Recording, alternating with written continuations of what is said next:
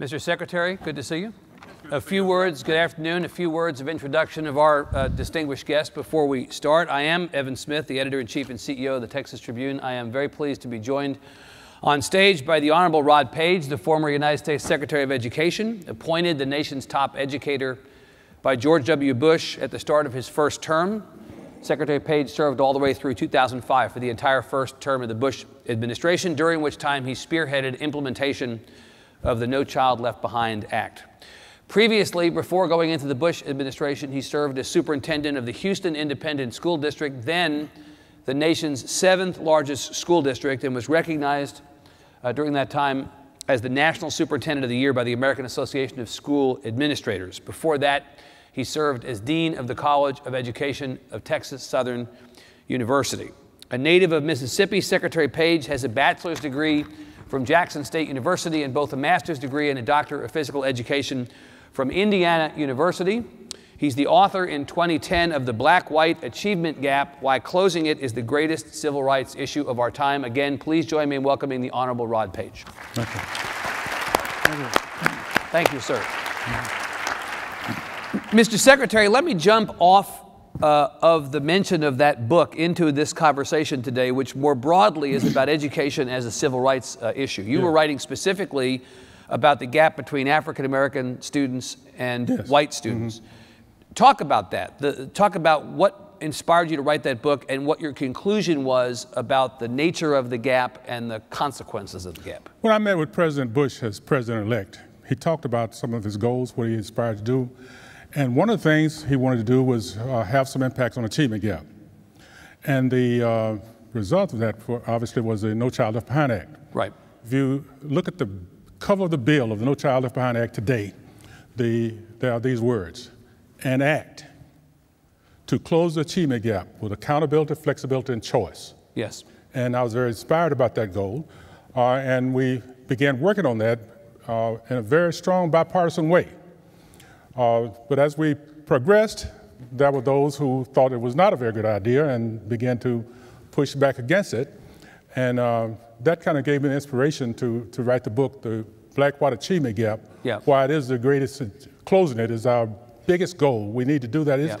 There's no civil rights strategy that would be more powerful and have the stronger leverage in changing the situation than closing the achievement gap. Is your sense that the No Child Left Behind Act, which of course we've now rolled forward from, controversial, current administration not so enamored of it, is it your sense that that worked to achieve some of the goals that you and President Bush? Well, obviously we would like to have had a better performance than what has happened, but I think that there has been some strong impact, especially in the earlier grades. Talk about that. Well, reading and writing, not so much writing, and much more math in the early grades has improved considerably, especially with low-income students and minority students. Right. We've had much more challenges in the upper grades. Yeah. The nature of the African-American Anglo gap, let's say, is one thing. In this country, we see population trends moving more in the direction of precipitous growth in the Latino population. Yes. Would you regard the Latino white gap differently than the African-American white Absolutely gap? not. It's the same problem. It deserves the same type of emphasis. Right. But of course, as you and I talked about before we came up here, one difference, maybe there are more differences, is that within the Latino Anglo achievement gap, you have baked into it the problems of language. That in a lot of cases where the performance of the Latino student population is off of where it might otherwise be, and if there's a gap between it and the Anglo performance, you've got a problem of dual language or that's right, and that's considerable. Bilingual education. And it is a considerable problem, one that has to be worked on quite a bit. But the gap itself is just as important. It's a fundamental gap, just as important in that ethnic community as in other ethnic communities. And also, we have a gap between our performance and our neighbors, our European and Asian neighbors, especially our Asian neighbors. Which you think should be cause for concern? Absolutely. Because? Well, just remember what happened just recently with the PISA results. Our Secretary of Education now, Secretary Duncan, described our situation as one of stagnation as far as education is concerned. From the results he saw from the PISA report. You talk about the No Child Left Behind Act being the emblem of the Bush administration's desire to close the gap. Is this really a problem that can be or should be dealt with at the federal level?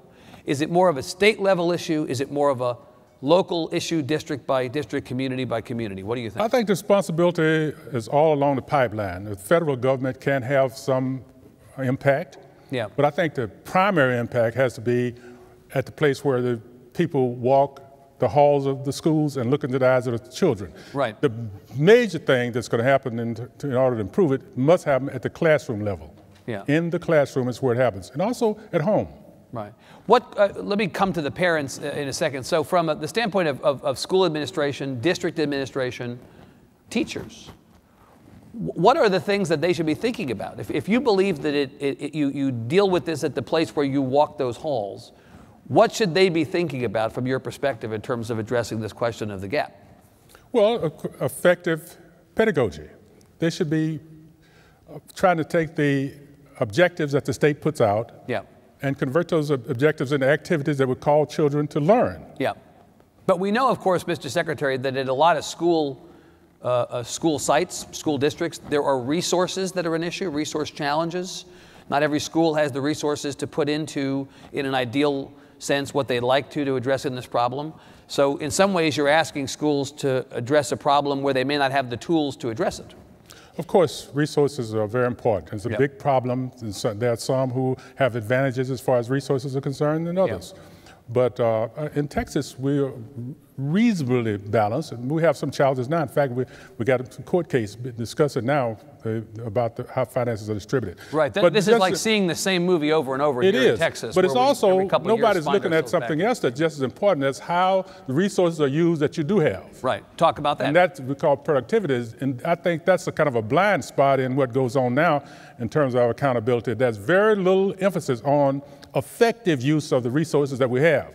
We obviously need more resources, but what good does it do to get more resources if you're not going to use those resources effectively? Right. That's a big problem. So you acknowledge that money is part of the issue, but it's the use of money. Money is part of the issue. Use of the money. It is, but it's not the biggest issue. Right. You mentioned parents as having a role in this. I think most people would agree that parents are undeniably going to have a role in helping to solve this problem. But of course, the schools can't, and education institutionally can't dictate, mandate, or ultimately really impact the behavior of parents. This is a tough situation, but factually, we can't get around the point that a child who has a loving and caring and supporting parent has a huge advantage. The parent is the most influential person in the life of a child. A child who does not have that support is at a serious disadvantage. So also creates a problem that the school has to make up for. Right. And this adds more challenges to the teachers and the people inside the school. Yeah.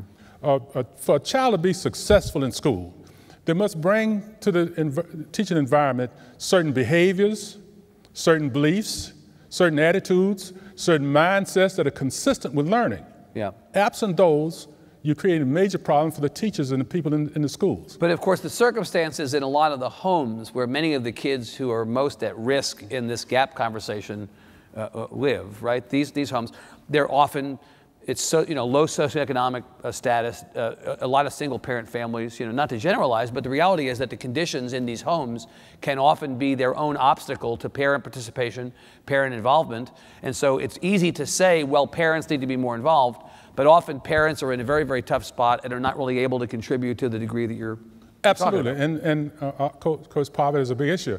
Right. But in fact, the OEDC people see poverty accounts for about 15% of the variance in the student performance. So if you look at two students and they're at that 15% drop if you're in a lower socioeconomic That's right. And that's a big challenge for us in Texas because about 60%, a little better than 60% of our students in Texas are low-income students in terms of free and reduced lunch eligibility. And of course, here in Texas, just to square that circle, we have a rapidly growing Latino population, soon to be a majority population. Yes. And places in the state of Texas, at least, where that population is growing the fastest and where the composition is changing the most, are often places where a lot of poverty and low educational achievement. That's true, but it's surprisingly, and maybe it should not be surprisingly, but I see a lot of progress taking place in the south part of Texas. In fact, some years ago, Brownville won the Broad Prize.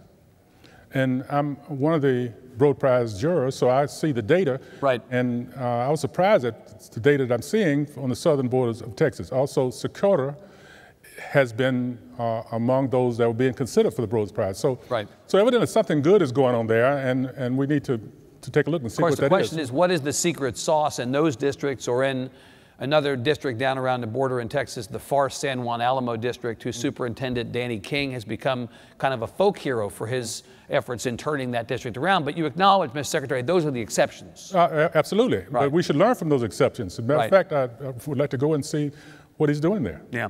Let me ask you about the effort to get kids out of public school, graduation from high school. So, you know, a lot of controversy over graduation rates, some sense that states, as hard as it may be to believe, might cook the books or might present statistics in the most flattering light to show that they're doing a good job of graduating students. The reality is we know that graduation rates kind of across the board have been a problem. There have been efforts in some states, and Texas is one, to re-look at the curriculum in high schools, what the requirements would be, and particularly what would be necessary for kids to get out. Big discussion here last spring about whether we were taking rigor out of the high school curriculum requirements and possibly moving more kids through the pipeline for the sake of doing so, only to have them hit a wall at the higher ed level where they may need some kind of remediation. Well, first of all, I don't think there's any question about the fact that we were taking rigor out. House Bill 5 here does, in Texas, in my view, take rigor out. In fact, my example would be Algebra 2 is no longer required. Right. So, and in many institutions of higher learning, great universities require students to have Algebra 2. How much sense does that make? Our great legislature here in the state of Texas that changed these rules, that you oppose the legislature in Texas making that decision. Well, the whole argument about accountability probably needs some more discussion. And I'd be a participant in the discussion that would say that maybe we can kind of retrench a little bit, but I think that we went much too far in backing up of accountability. I think that we set ourselves back considerably. Right. So your attitude would be maintain rigorous graduation standards, but ultimately do a better job of educating kids within those standards. Let's look at it this way. Yeah. Let's say we reduce rigor, so kids can graduate. So when they go to college, what are you going to do? More remediation, so they can do college level work? Right. Where do you want this to take place? Right. Of course, the argument, Mr. Secretary, is that not every kid is the same as every other kid, and that you shouldn't mandate a one-size-fits-all track to get out of high school. The Secretary of Education, pardon me, the Commissioner of Education for the state of Texas, Michael Williams, who you know, was concerned that in an effort to make it so that there's not a one-size-fits-all track, you might be pushing African-American and Hispanic kids disproportionately into a career and tech track, which he's described as a dumping ground, and that maybe that would be an argument against revising it. But the one-size-fits-all argument seems reasonable, that not every kid's going to require the same thing. Well, I don't see a conflict between more rigor or having appropriate rigor, and having multiple tracks. Right. Even tracks that are not academic tracks still could be tracks that have the appropriate rigor for the kind of career that the child seeks. Yeah. The big thing here would be the guidance that's going to take place in helping the child make this kind of decision. Where is this support going to come from? Right. Let me give you an example.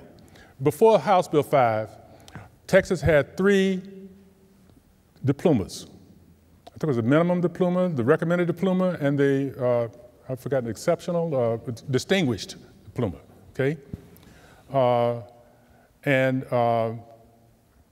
Of course, if you look at the data very carefully, you find that there's been a shift in moving children through these tracks.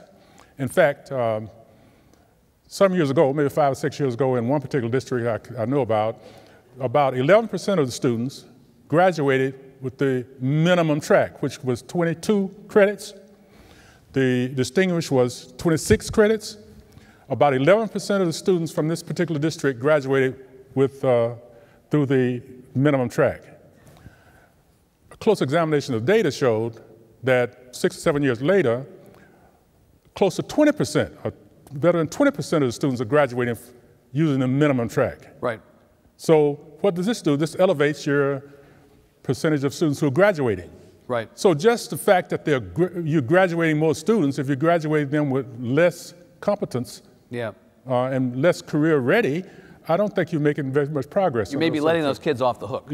Absolutely. Right. And if they decide to go to college, what you're doing is causing more costs involved in remediation at the college level. And one theory here, Mr. Secretary, is that low graduation rates are actually kind of like that alarm that goes off in your basement when the radon level is too high. It sort of it warns you we have a problem here, yes. right? At the higher ed level, we at the Tribune recently looked at several 100,000 kids who entered the 8th grade in Texas public schools and tracked them 11 years out, so 6 years after what would have been their high school graduation year, to see how many of them had some form of higher ed completion.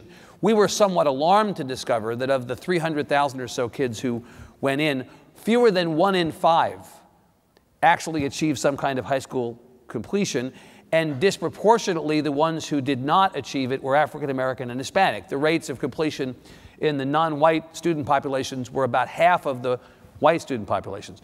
In some ways, those numbers are helpful because they tell you there's a problem without necessarily pointing to exactly what the solution is. I find it astonishing, but it's a problem that we clearly need to work on. Right, that we're not working on adequately. You were the superintendent of the Houston school district. We say then the nation's 7th largest. Houston is the 4th largest city today. I don't know if it's still the 7th largest. Yeah. But it's a very, very large and particularly extraordinarily diverse school district. From your experience as a superintendent, I wonder if you feel like people like us sitting up here and talking about this stuff in theory is all well and good, but at the ground level, actually having to deal with these problems and dealing with a diverse student population with all the challenges is something else entirely, and that maybe people like us at the moment don't appreciate what it's like at that level. You know, I think you've described a little bit of how I feel. For example, we need effective policy, and it's very helpful to have effective policy. Yeah. But there is, I think in my view, a serious gap between policy and practice. And if the policy does not impact practice, then it's of very little value. And I find that many of the people involved in developing policy are really hardworking, committed, and good people. They know the literature, they know the research, you know, they understand the funding, and they have real good intention. Yeah. But there's somewhat of a blind spot when you don't actually see or understand or appreciate what actually goes on at the ground level, where the kids are and where right. the teachers and principals look into the eyes of the children. That's a whole different world, and these people need to have some impact and some involvement in developing the policy. Right. That's why I think this policy gap exists that we don't hear a lot of talk about, but I think you have to really search hard to find where policy has made a significant change in practice, and consequently a significant change in the improvement of schooling. So it was useful for you actually to have come out of the Houston School District, having been a superintendent? Well, in fact, it was pretty clear that even as a U.S. Secretary of Education, I was a practitioner. Yeah. And there were a lot of good people who were elite policymakers. Yeah. And sometimes we went like that. So tell me how Arnie Duncan is doing at that. I'm going to sit here and ask you repeatedly to tell me your opinion of how he's doing, and if you tell me you won't tell me, I'm going to ask you again and again until you do. In one general term, let me say this, I like and appreciate Arnie Duncan. Yeah. I talk to him occasionally, and also I appreciate Secretary Riley. This is Dick Riley. Dick Riley, who was there before I came, right, who preceded me. In the Clinton administration. Right, and he gave me clean air to breathe. And I'm going to give Secretary Duncan clean air to breathe. I'm not going to impede him. So if I ask you over and over, you're not going to actually I'm going to get the same answer. You grew up, I'm going to get off that immediately then. You grew up, Mr. Secretary, in a at a time when segregation kind of was the thing. You saw the issue of civil rights and of race and of educational opportunity or lack of opportunity and all that. What did your own personal experience growing up teach you? What kind of perspective did it give you on this idea of education as a civil right? I grew up in Mississippi, and you can tell from my age and your knowledge of history of the United States that that was a very uncomfortable time for a young person like me in Mississippi at that time. Right. But I want to be clear, Mississippi today is a completely different state, and I'm proud of my home state of Mississippi. But I grew up in very rigorous a very rigorous society for an African-American young man. Parents were both professionals? I was fortunate to have good, strong parents who shielded me from a lot of the meanness of our society through education. And so I grew up believing that although we had problems in the world, education was the solution to all of those problems. Right. So that's really what kind of guided me in my thinking and in how I approach life. I'm very fortunate because I can look back now at many of the kids who were my buddies during that period of time who have been less successful, who in many cases were better athletes and in some cases better students. Yes. But didn't have the kind of parental support that I had and consequently were less successful. Let me ask you, Mr. Secretary, about a couple of broader issues in the realm of education policy and policy reform today that we can perhaps try to tie back to this notion of education as a civil right or education within the non-white population of students, which, as we say, is growing quite significantly and is becoming more and more of a factor in the national conversation about education. Let me ask you about accountability and testing. So we talked about No Child Left Behind earlier. What, if you could wave your wand over public ed right now, what would be the proper accountability system that you would have placed? Would you go back to No Child Left Behind as it was imagined? Is there something else that would be more effective these days? Well, help us understand. There's some things about No Child Left Behind that I would do differently now, and I think the public needs to understand that although this was the very first thing that President Bush attempted to do, when there were some things that disrupted the discussion. Yes. Remember, we had pretty productive discussion, a bipartisan discussion, until about the end of July. And so the beginning of August, and guess what happens? The entire Congress goes out for a month break, a whole month vacation. They come back in September. Guess what happened in September? September 11th. 9/11. 9/11. Right. So then there's no discussion about No Child Left Behind now, 9/11's going on. So we finally rally all the people back together after weeks and weeks of this and begin to work on the legislation again. And guess what happens? Somebody puts anthrax in the Senate office building. So now we can't even find the senators because they're all over the office, all over the state, all over D.C. And so I'm so appreciative of those staffs who really worked hard and kept things going. So finally, begin Thanksgiving, and just after Thanksgiving, we began to get the act in some type of way that we could approve, and finally agree on some language that we can take to the president he can sign, with the clear understanding that we needed some additional discussion about this act. But it should be understood that it was the beginning, and that's how it was attempted to be. We understood that there should be some improvement as things go by, and we had hoped that that would be in the reauthorization process, maybe even amended somewhat, that we could continue to improve this particular act. Didn't happen, though. Didn't happen. Right. You think it was politics that killed No Child Left Behind as opposed to the flaws in the act themselves? Well, I hesitate to call any parts of the act flaws. I would say that there are some things that need to be improved and some things to be changed, but the question of, did politics do it? Of course, politics was a major... So tell us, so revise the act while we're sitting here. Tell us what you would do differently. Well, I think that probably the most important thing that I would do would provide more support for teachers. I think in the final analysis, teachers didn't quite believe that we could create an environment or create a situation where all kids would be brought up to grade level by 2014. They didn't see that possibility being real. And so... Because they were not provided with the wherewithal, the resources? One of the reasons is that they were not provided with the kind of resources and the kinds of support that could help them do that. Right. So that would be the first place I would start in making changes. Right. Well, let me ask you about testing, which is obviously a big component of the accountability discussion. Again, just using Texas, where we sit today, as a canvas, massive effort to get the number of standardized tests reduced in the last year. Parents and other people from across the political spectrum effectively marched on the Capitol in Austin with pitchforks and torches, demanding I saw that. that we reduce the number of standardized tests. There had been 15 tests.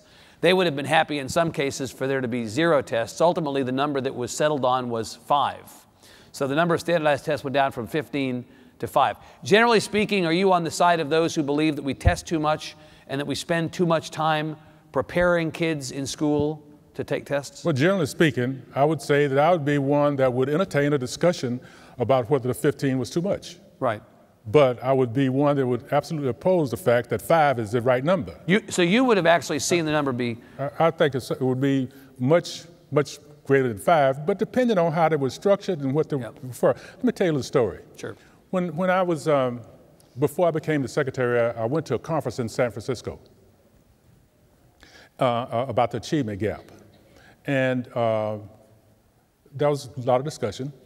And finally, in the Q&A period, a lady came to the back and said, I know how to close the achievement gap. Of course, that would be startling. Tell us. Everybody wants to know how to close the achievement gap. And she said, we can close the achievement gap. All we got to do is stop testing. And so what that meant is create a blind spot so we don't see it, it doesn't exist. So if the state has appropriate standards, if these are the right standards, you must know the extent to which students are achieving or not achieving those standards in order to make the appropriate corrections. And so that mix is what should be carefully studied, but I just am of the opinion that the broad brush stroke that just knocked it from 15 to 5 was probably not ill-advised. Right. You mentioned teachers, being able to give teachers the resources they need. Teachers are a big part of the conversation. Are we doing an adequate job of training teachers? Is teacher education right now where it ought to be? Are we paying teachers enough? And are there special things that you should be thinking about in terms of teacher training and teacher recruitment to deal with the achievement gap specifically? The most important decision you're going to make as a superintendent is your decision about selecting teachers. Right. And as superintendent, I was very concerned about that, as was some other superintendents that I admired in the state of Texas. And there are many ways I think you can improve the teaching profession. One of the things we'd like to see, and it may be something that can't quite be done, but some movement in that direction would be, I think, very helpful, is that to have more clinical experiences for teachers. Tell me what you mean by that. Well, right now we have teachers that do a very short period of what they call practice teaching. And I think that's very inadequate for a person who has not had much interface with that kind of environment. For example, doctors have a whole intern year where they are in the hospital itself working. We make it have some type of system where teachers, some kind of residency program where teachers are actually in the classroom learning actual practice, because just the theory of this practice is, I think, inadequate. Let's talk about the African-American students who you wrote about in 2010 and the gap in achievement. Do we need black teachers to teach black kids? Do we need Hispanic teachers to teach Hispanic kids? Is part of the problem that we're not reaching down into some of these communities, African-American and Hispanic communities, to find teachers? Well, if you're specifically talking about, do you need a Hispanic teacher to teach a Hispanic student Algebra 2? Probably not. But do you need to have enough Hispanic people in the school system so that it kind of represents some goals that they model some of the environments that the students could see? Yes. I would say absolutely. Yeah. And one of the problems that we have right now is especially male teachers, especially ethnic male teachers. African-American male teachers, in many cases Hispanic male teachers. Right. I think it's a serious problem. And so, so if you're an African-American male public school teacher coming out of school looking for a job, this is definitely a seller's market. Absolutely, if you're a good teacher. If you're a good teacher. Let me ask you about Common Core. We talked a little bit about one-size-fits-all aspects of public education. If I understand right now, there are 45 states plus Washington, D.C. that have embraced Common Core. The holdouts are Texas, Virginia, Alaska, and Nebraska, and I believe Minnesota is kind of halvesies on this, right? And some states are now reconsidering it. Is this a good thing Is Common Core necessarily a good thing? I mean, you know, what we hear from a lot of the states is we don't want the federal government messing in our business. We don't want to be dictated anything from Washington back to the states. We believe in federalism or the 10th Amendment or just leave us alone, what have you. So all of a sudden this rush to Common Core kind of run smack into the political environment in which much of the country exists. Okay, that deserves a little explanation here. First place, many years ago before they talked about Common Core, President Clinton tried to have a national approach to it and invited certain superintendents from around the nation to come to Washington and be with him and discuss this. And I was one of those who went. So from the very beginning, I felt that 50 different state systems need not have the total control over the education of people in the United States of America. After all, remember 1983, the publication of A Nation at Risk? It didn't say 50 different states at risk. The nation has some risk in our inadequate performance. So then there has to be some national approach to this. Coordination. Coordination. Right. Whether the Common Core is the right one or not, we can discuss and debate that.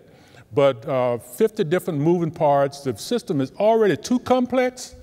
There are too many moving parts in it to make it work properly. And we can never be able to have an efficient system with that many points of authority. You understand that you talk about we need to have something come out of Washington and coordinate what's happening in 50 states. There are people in Texas who drive you to the state line for saying that. Yeah, but I need to make this clear. I think part of the problem with the Common Core now is the federal involvement. What part of common am I not understanding? That's the point of the common, is the federal involvement. Well, common should be, understand, volunteer. For example, I think that the Department of Education should not be taking a position and pushing people towards the Common Core. I think that's one of the reasons that we're getting a lot of pushback on it. It should be more of a helpful suggestion. Absolutely, and I'll use Petrelli's statement about this. I think the federal government should butt out as far as Common Core is concerned. Mr. Secretary, that just seems so weird to me. It's like it's coming from the federal government, but then the federal government should butt out? But it's not coming from the federal government. It comes from the 50 different states, and it's the 50 different states coming together, decided upon this, and those that want to join can. That's different from the federal government coming out and incenting people to do this. So you're also not a big fan of Race for the Top? We've discussed Ernie Duncan before, so my answer is the same. This is the part at which you say, I don't comment on my successor. Is that that's the part, or my later? Okay. Yes. We have a few more minutes of our conversation, then we're going to have questions in the audience, so begin to think about what you want to ask the Secretary, and you can begin to line up here shortly. Let me ask you about charters and the question of parental choice, which has come up just in the last couple of weeks in Mayor de Blasio's New York City, where Mayor de Blasio seems to be taking a different position on charters than Mayor Bloomberg did. And this is not without controversy at a time when many people believe that charter schools could be one element of a solution for some of the things we're talking about. What do you think about that? I think there are two real irreversible forces that's going to impact education today. One is technology. There's no backing up on this. This is going to be with us. We need to use it and help us. The other one is choice. We're not going to have, the nation is not going to put up with non-choice. And I personally think that pushing against things like charters is not helpful at all. And in fact, it's very damaging to our system. But of course, Mr. Secretary, there's a continuum of choice. So let's let parents who have kids in failing public schools, let's give them more freedom to remove their kid from a failing school in that district and put them in another school in that district. Then let's expand the number of charter applications approved, say at the statewide level like in Texas. We can either have a higher ceiling or we can have an unlimited number. Then there's vouchers, which is another way that choice manifests itself more controversially than charters. Where do you fall along the continuum, accepting that you're for choice, generally speaking? Well, any system that promotes choice is what I think would be a benefit to our nation. Because we're so diverse. There's no one system that's going to do well for all of us. Right. And so that should be an environment where a person can choose the system that fits them best. That's how they'll invest in that system. It reduces conflict. If you got a group of people in one place and one person complains about something, if you fix that, it may not fit the other person who's going to complain against it. So it reduces conflict. And further, it's a monopoly. And we all know monopolies don't work. So then you think from a choice standpoint, you're comfortable with the idea of parents having more flexibility to pull their kids out of a failing school and put them in a school? I think it's a necessity. I think it's a crime. I think it shouldn't be. If a parent has to send their child to a particular school that's failing, that's not putting the child in a place where there will be attention. That's putting the child in a place where there is detention.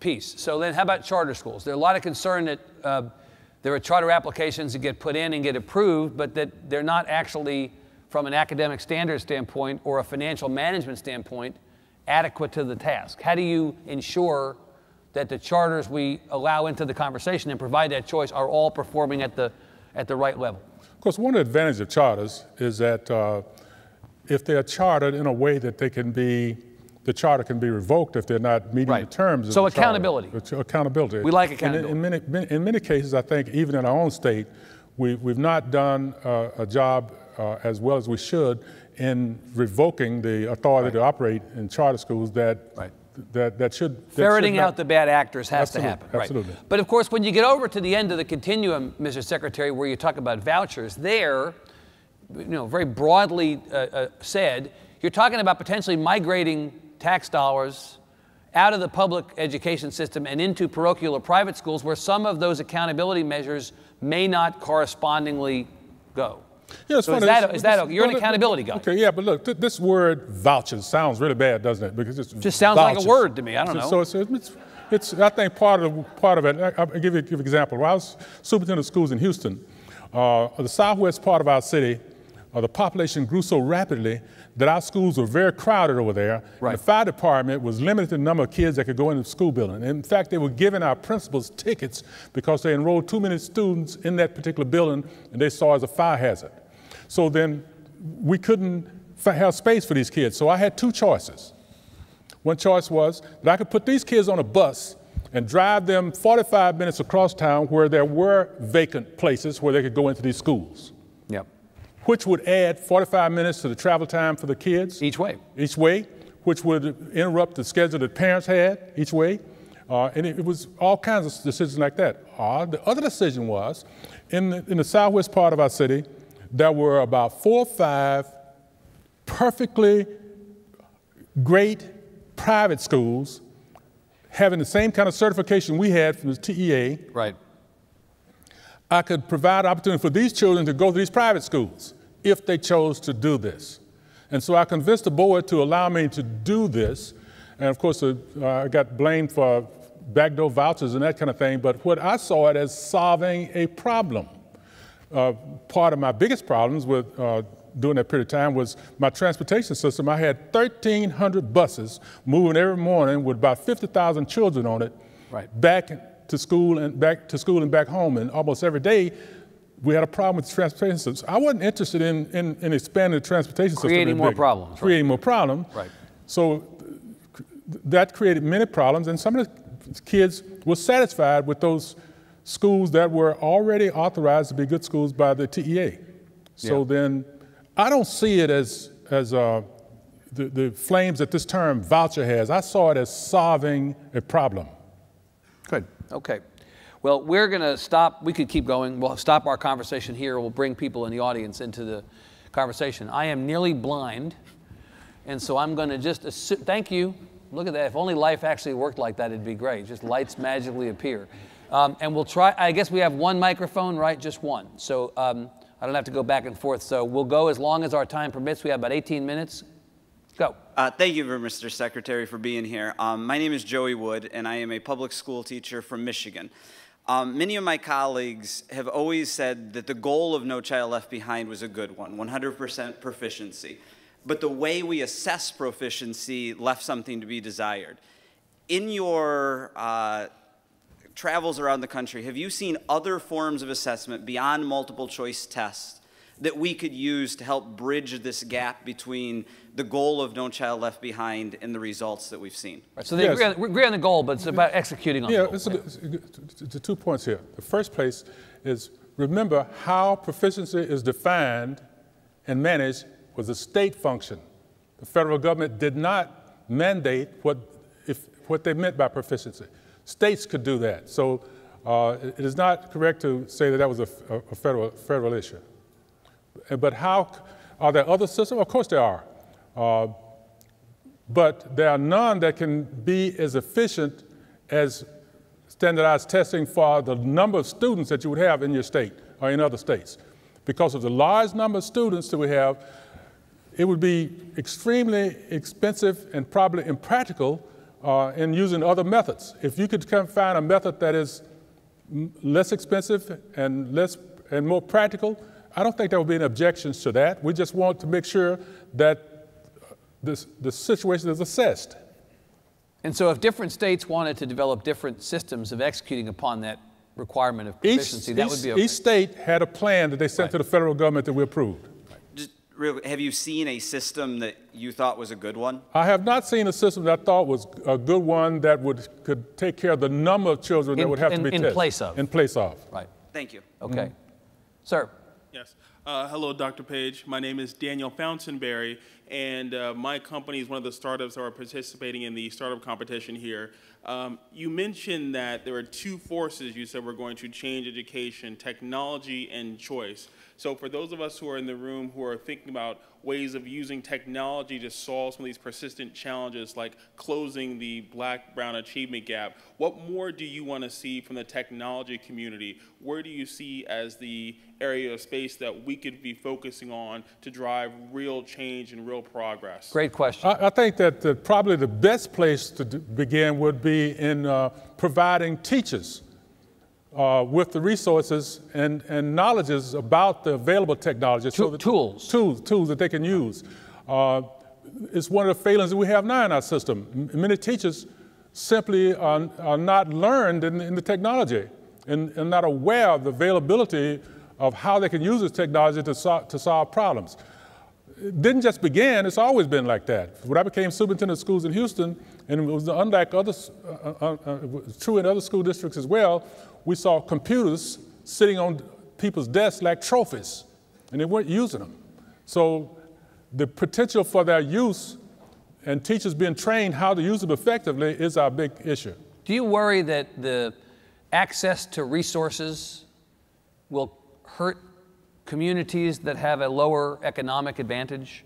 So if you rely on technology, that's going to come at an expense. Someone's going to have to bear that expense. Do the African American and Hispanic communities relative to the white community have enough access, adequate access, to embrace those technological tools as a solution here? Well, I think it's a disadvantage if you are in low income, and not only that, but in everything. Right. It's a situation, it's a real situation that we live in. So who should bear the responsibility for providing those tools so that we don't create yet another gap? Well, I think our Constitution said that we need to have an efficient school system. And so I don't think you can be efficient unless you have advanced technology. So iPads for everybody? Well, not necessarily. iPads for everybody. In a lot of school systems, we have iPads, but they don't have the programs to use the iPads properly, so that would be not a good idea. And that gets back to the training you were talking about of teachers. Yes. Hi, my name is Clara, and I'm helping manage a program that used to belong to the U.S. Department of Education called TEACH. And part of the campaign is to change the public perception of what it's like to be a teacher and to make more out of their careers through the profession as a teacher.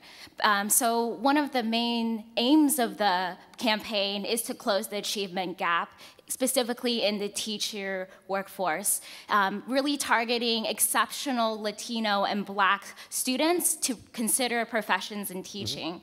At the same time, during this recruitment process, one of the biggest struggles is also the huge debt that students get from going into higher education, especially those that graduate from very expensive colleges. And so when we ask these students to go into professions in teaching, we're also asking them to carry a significant financial burden on their backs. Let me ask you to ask your question if you don't mind. So yeah. Yeah. Okay.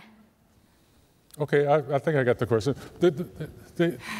Part of the problem, I think, is you asking students to choose a career to be a teacher and to commit themselves to teaching the rest of their lives. That may be the wrong approach. Maybe a better approach would be like Teach for America does. And let's say we're going to have you teach for a specific period of time, and they have just hordes of people coming to them.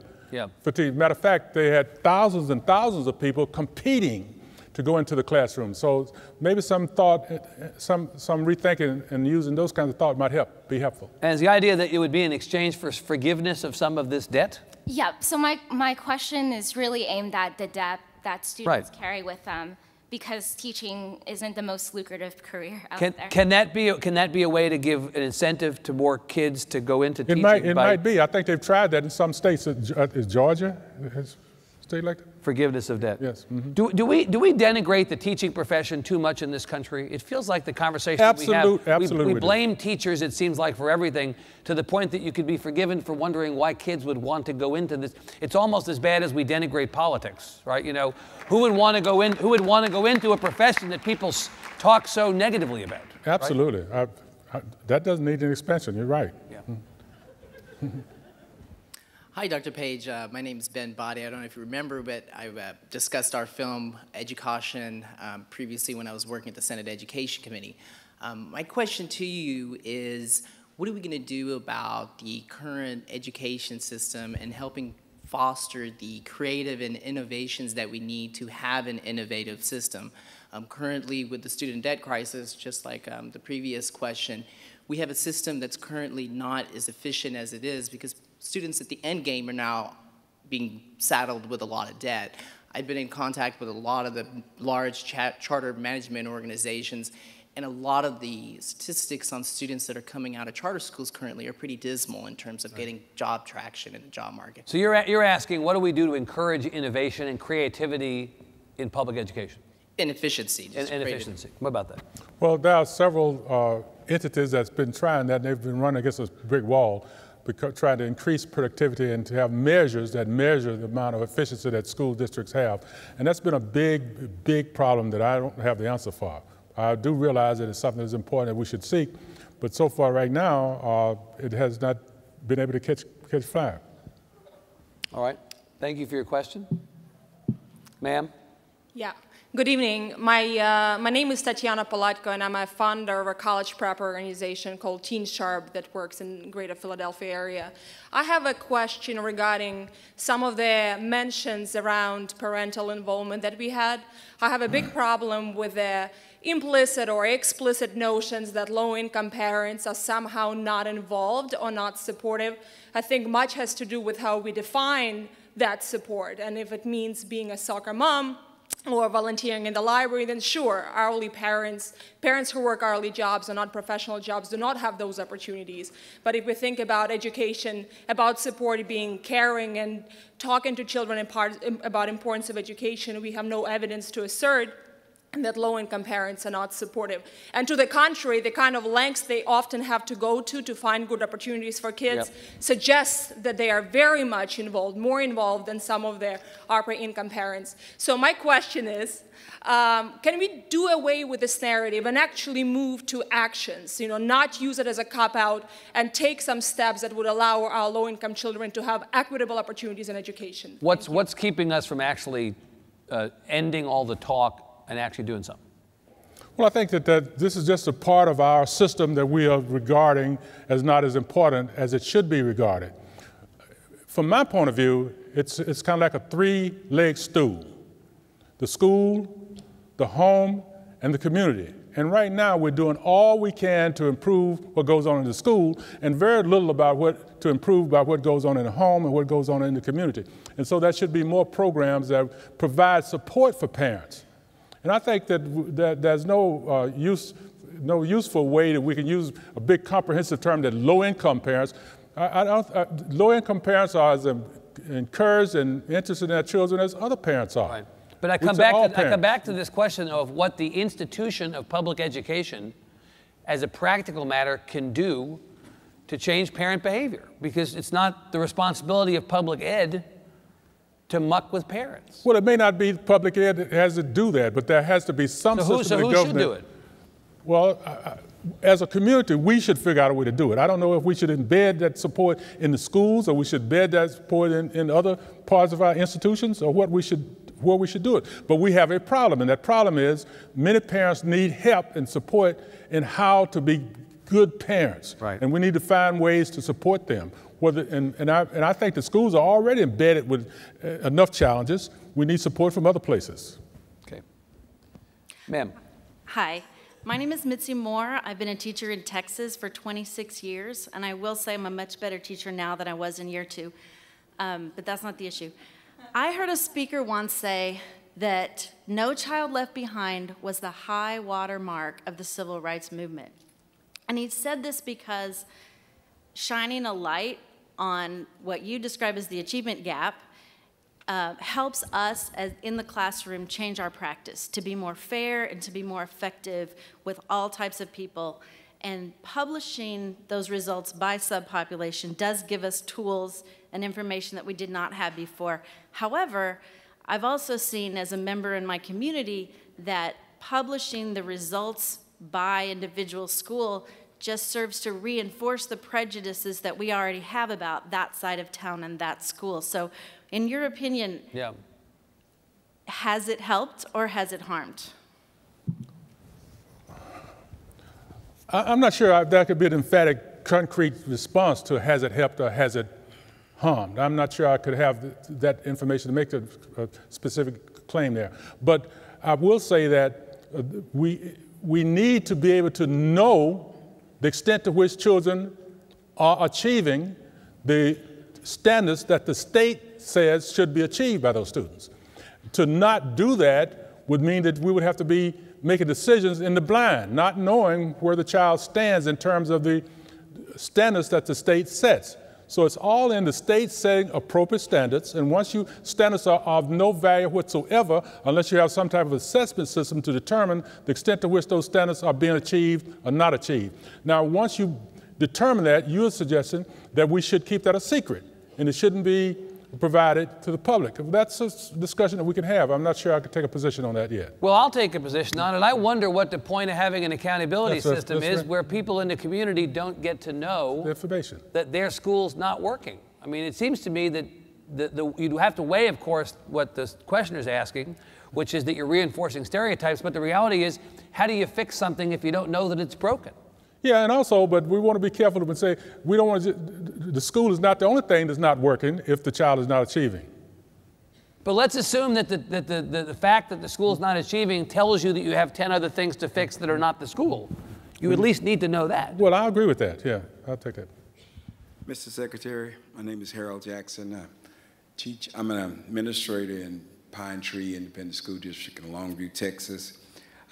Yesterday, I attended a workshop on saving black kids, or saving black boys and brown boys. I rushed over to get in because I didn't want to get, standing room only. And when I got inside, it was it's like a ghost town. If it's a priority, what do we need to do to sound the alarm regarding children of color, black boys and Hispanic boys? What do we need to do, in your opinion?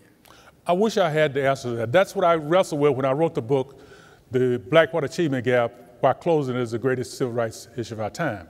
And what I was really saying was that for our civil rights institutions, those entities that claim to be moving us towards civil rights, that there is no strategy available that has a higher leverage opportunity to change the ethnic equality issue than closing the achievement gap, than education. And what I've made the point in the book is that I felt that the leadership in these communities, whether it's in the Hispanic community or the African American community, has to own this issue, has to accept this as a issue that is worth working on in order to achieve civil rights.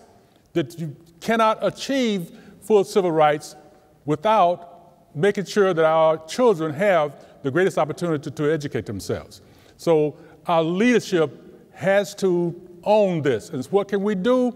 We can put more pressure on our leadership and try to insist that they take this on as an issue.